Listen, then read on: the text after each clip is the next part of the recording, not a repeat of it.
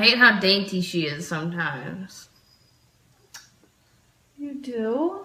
Sometimes it's just ridiculous. Like earlier, I went to hand her my styrofoam cup from Tom Thumb, getting my drink, and she picked it up like this, like it was diseased or something.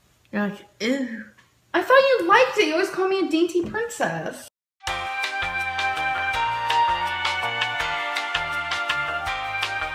Oh, and if you're new, this is my girlfriend. How have your looks affected the way people judge you? Wait, how have my looks? Okay, wait. This is a perf question for me that was not planned. Holy crap. First of all, I have lived the life of someone who was just overweight. I've lived the life of someone who is morbidly obese. And I've also lived the life of someone who is super morbidly obese. And every single one of those, I get treated differently. And it's kind of poopy. I get treated worse with how I look now. And I feel like it's very shallow of people to judge someone based on how they look and like treat them a certain way based on how they look. I don't think that's fair.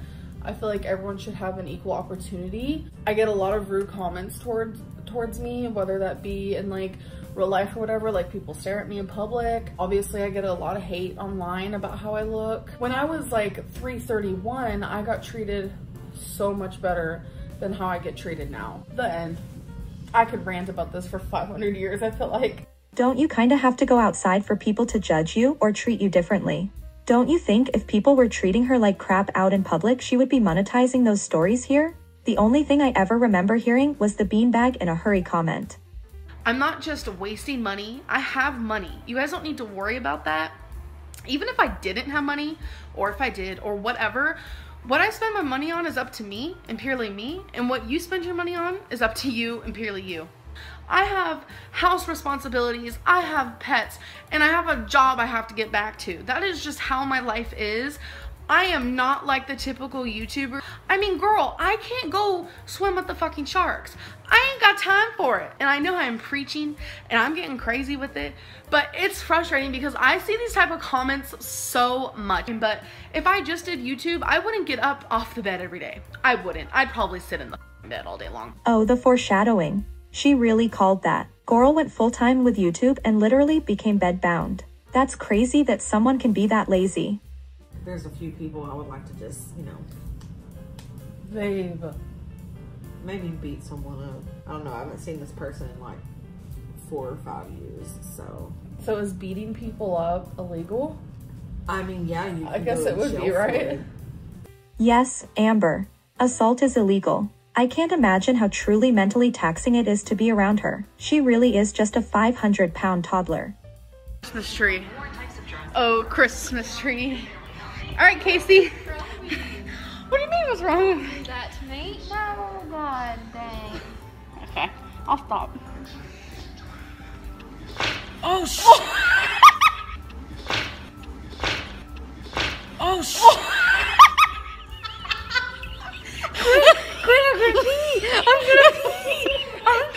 Yeah, because carelessly plopping your extremely overweight body down on someone else's property and destroying it is so hilarious. Not to mention the fact that there were elderly residents probably trying to rest and Amber is just out there scream cackling.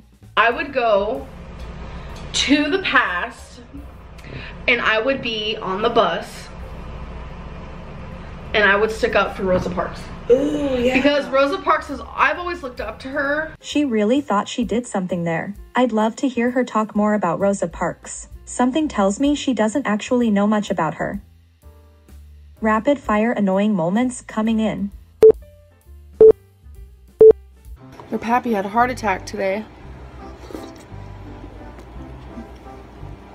Life is so short. I feel like people with rounder, fatter faces look bad with short hair because it makes their face look rounder and fatter. I get majority of people saying, wow, you're a really good writer. More so just let my fingertips talk. Black on black on black on black. Oh, of course you When did I become such a blackie?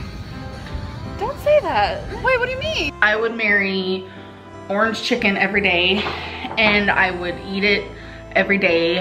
I would wake up every day and fall in love with it all over again and just kind of experience the love I have for it. So that person's light is making me look look really Yeah, I look like a big cherry. big. Are you calling me big? No, let's talk about me. If I was skinny, I would still have a big butt, because when my mom was really skinny, she had big butt, big boobs. Yeah, so I get it from my mom. Who used one of these? Oh my gosh, you didn't? No, did you just open them? Yeah. I want to jump off. Jump. I'm scared. My feet hurt a little. I'm wearing the wrong shoes. Jump. And this is higher than it looks, okay, you guys? Jump. I can't. I'm scared. I'm actually scared right now. Jump. Desserts. If I was to get it. How rude. I look like I said, a hot mess. Are you raging yet? Just wait, there's more. Oh, it's warmer than last time. Yeah, I don't know how to get that. Put under towel. Put under towel.